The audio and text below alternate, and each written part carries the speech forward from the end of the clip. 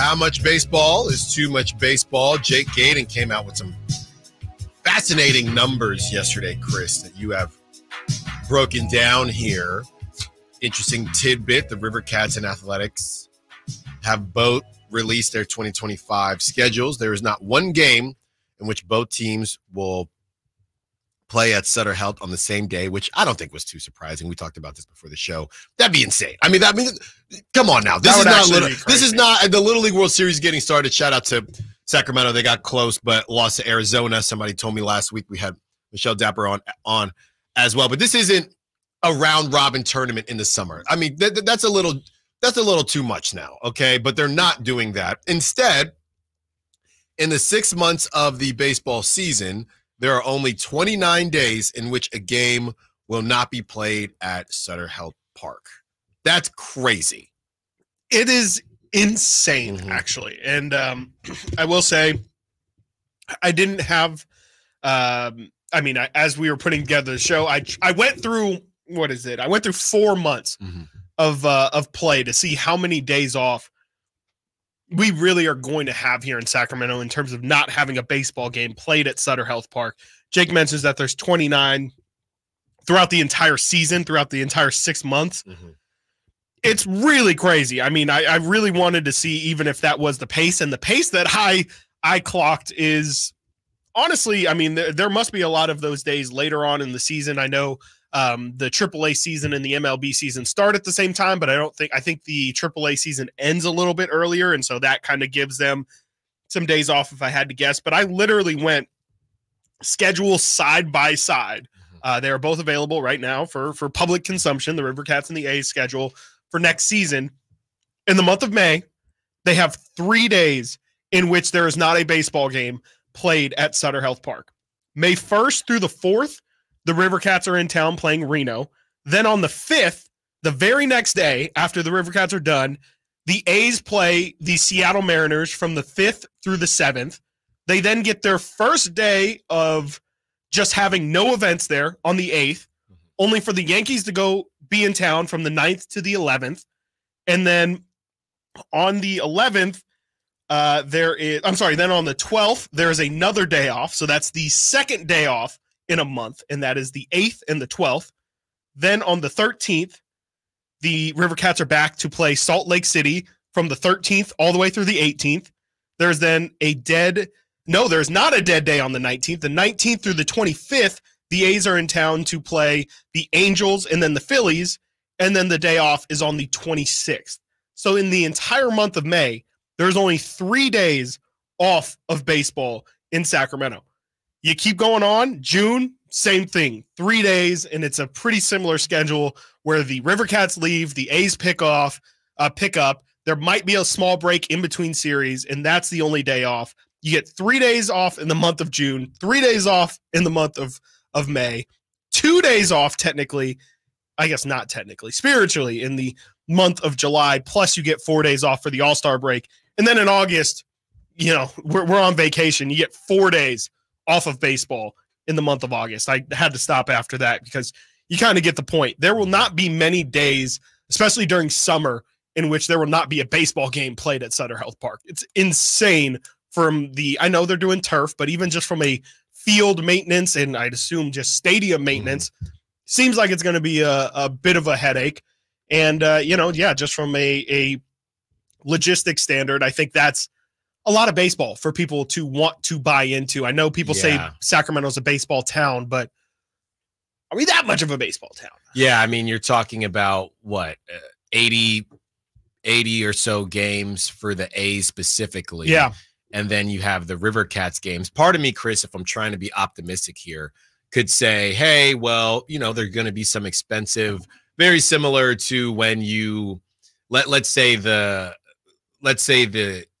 Kentucky Derby, right? A lot of people go to horse races the weekend of the Kentucky Derby because you're in the mood. You know what I mean? Yeah. You're not going to fly. You're not going to go to the Kentucky Derby, for sure not. but you're in the mood, right? Or the Masters are on, so you go to golf, Hagen Oaks or whatever it is, right? So I'm thinking, okay, well, some of these A's tickets are going to be expensive. Sure. Maybe the River Cats will benefit from that because, the Yankees are in town oh, we didn't get to go to the Yankees tickets, are a bit too expensive, but the River Cats are here too. So, let's go to the River Cats game as well. Something like that. I'm thinking maybe that could help, but ultimately that's me trying to be optimistic. Yeah. I do think very similar to people talking about oversaturation when you joke about Drake.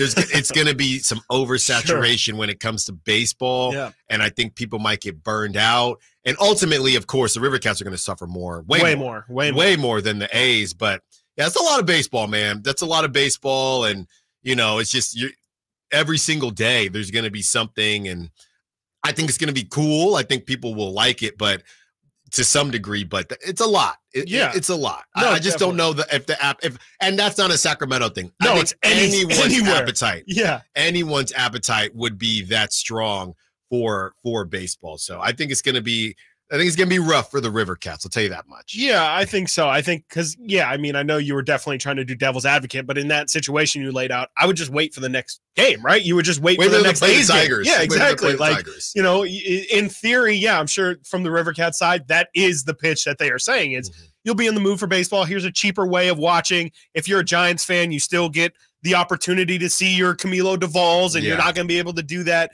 at that price point for the A's game. So that still exists, but again, it just feels like the River Cats are going to get the short end of that stick, and this is kind of why this is definitely, I shouldn't say this is why, but this is definitely a big contributor to why I feel like I think this Sacramento is a baseball town, and they're going to sell out for 2 years. I think it's a bit overblown for the and I just think that the fatigue is not. It's not even necessarily fatigue. It's just once you've done it once, you did it. And I think, there will be hardcore baseball fans who, are just going to say, Yankees are in town, Cubs, whatever, anyone's in town. Makes sense to go out there and experience the ballpark. But I don't know if by the time it's this point in the season, if it's mid-August and we've dealt with 4 games off for 4 months straight, or 4 days off for 4 months straight, I just kind of feel like everyone's going to get their fix in. And I don't know how much with the A's not labeling themselves as the Sacramento 8. I don't know how much interest there's going to be to really be a fan, like an actual fan, not just somebody who is a fan of the sport of baseball or wants to go to a game. Who is actually going to drive the day-to-day attendance of these A's games? I don't know. I don't know if that's going to exist. Well, you make a good point because you have two sides here, right? You have the side that you just talked about, which is the U's of the world, the Nates of the world. Yeah. Hey, kind of into baseball. 2 a year, maybe 3. It's in Sacramento. Maybe. Let's go check it out. You have that group. Yep. So, which is, I would say, is probably the majority. Yes. But there are enough people in Sacramento that maybe it'll rotate. Yeah, for sure. Then you have the other side, which is supposed to hold down the fort. Now, let's not forget, when it comes to the sellout thing, I do think they'll be able to pull it off because, they balloon numbers. They balloon numbers in big ballparks. Give it to this one. Kids at schools, whatever. They'll balloon those. All that stuff. So you have your side of it, and then you have the actual A's fans who I don't know. We'd have to, try to somehow do a poll on A's fans where some of them are still ticked off about the Oakland thing, even if they live in Sacramento. Yeah. So you're not even you might get you're really more so trying to sell to the Chris Watkins and Nates of the world. Honestly. And you're just praying that there are enough A's fans that love the team enough that they're still going to come to Sacramento. Ain't nobody in the Bay going to come to Sacramento. No. So it's specifically how many Sacramento Oakland A's fans that aren't ticked off enough at John Fisher or love their team more than how much they're ticked off at John Fisher are going to go to see what is currently now a losing team. Yeah. Let's also add that. That's a big factor. And they're exciting. Yeah. But even if they'll they're be better next season. That's not really getting it so done. It is, I think they are lucky that it'll be an intimate setting and there's not that many seats to fill for the optics of it and to say that this place sold out, but on a day-to-day, I feel like there might be enough Chris's and Nates to get around the first couple years. Yeah, but I think couple months. I don't think years. I'm very fascinated by all this. You know what's interesting, Chris, because they're not connected, and obviously the River Cats used to be connected to the A's.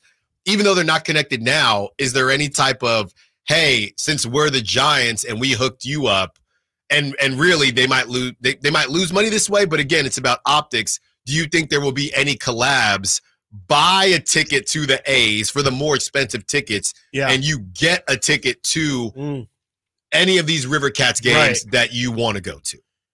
That would be just to keep butts in the really seats. good. It would be. I mean, that's a great way of doing it. But yeah, I mean, you kind of bury the lead there.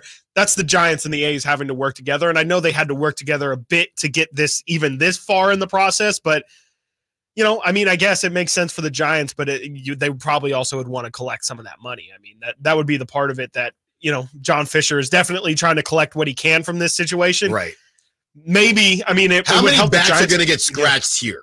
We scratched your back. Vivek's got to get his back. Exactly. Right? The Giants are like free rent. Well, we're scratching your back to have you in here in the first place, right? But now you have to scratch our back.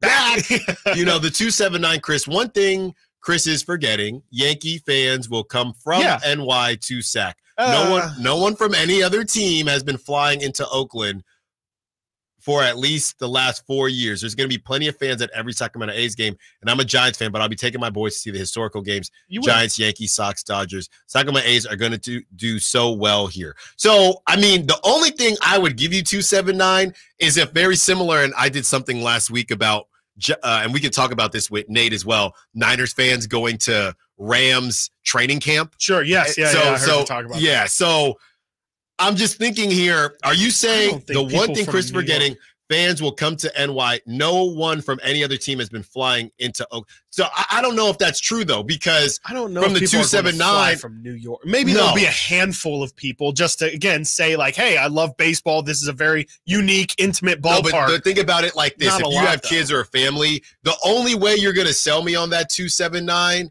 is if you're saying that they're going to go, and I'm not trying to make it a Bay Area thing versus Sacramento, but hey, we're in Northern California. We flew across the country, or let's say anywhere from the West. You live in Colorado, you're a Yankee fan. Yankee fans that don't live in California, okay?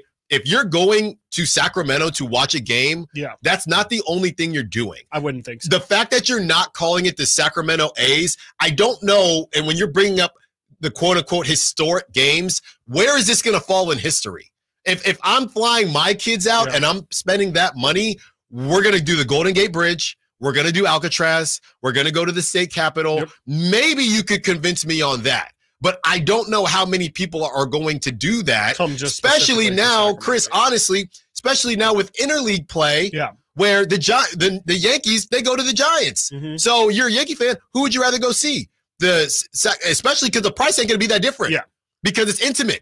No, and I mean, I also acknowledge, like, obviously, fans of other teams are going to go to the games. I was never not acknowledging that. I mean, that might be enough to make it look appearance-wise like it'll be good, but I just don't think the local interest, which is the thing, like, this is the Vegas argument, is that there's not, I mean, to a lesser extent, I think, but there's not enough local interest in the actual team that is owned by or I guess not in this case owned by the city, but that is currently staying in the city.